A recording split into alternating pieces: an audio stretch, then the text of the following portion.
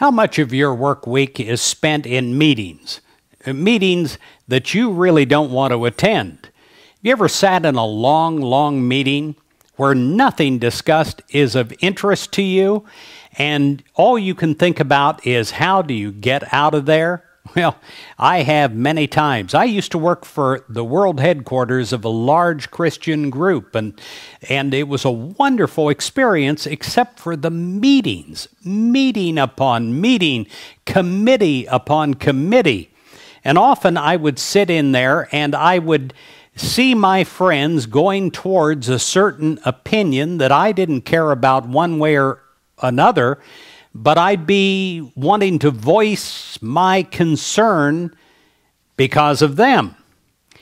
Now let's talk about that, because I want to tell you something that I learned to put on the file folders of those committee meetings that I was going to. It's called Wittt, with 3 T's. W-I-T-T-T, Wittt. And it stands for, what is that to thee? And I would constantly look at Wittt on my file. What is that to thee? Before I opened my mouth. There were so many times that I didn't care one way or another about an issue. I opened my mouth and then I became the committee chairman.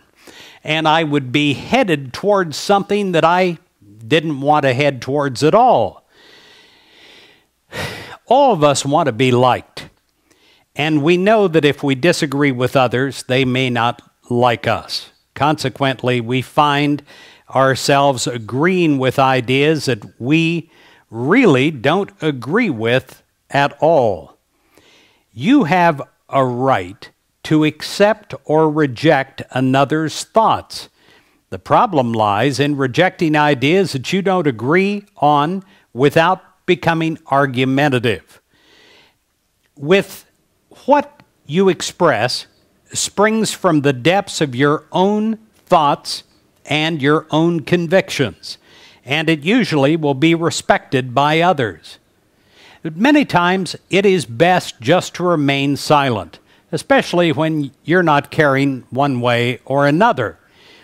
And if you take this one bit of advice in your business, in the meetings that you're going to, put Wittt on the file folder. What is that to thee? And when things really get boring, here is a way to have a spiritual experience. When things get boring, go to God. Go to God in prayer. Oh, you don't close your eyes and fold your hands. No, you look attentive, but you go to God in prayer. Changes everything. It even changes who you are in that meeting.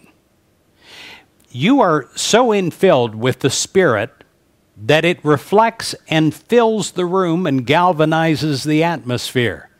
And you do much more than you would have done in that meeting by speaking with your human lips and human mouth, human consciousness.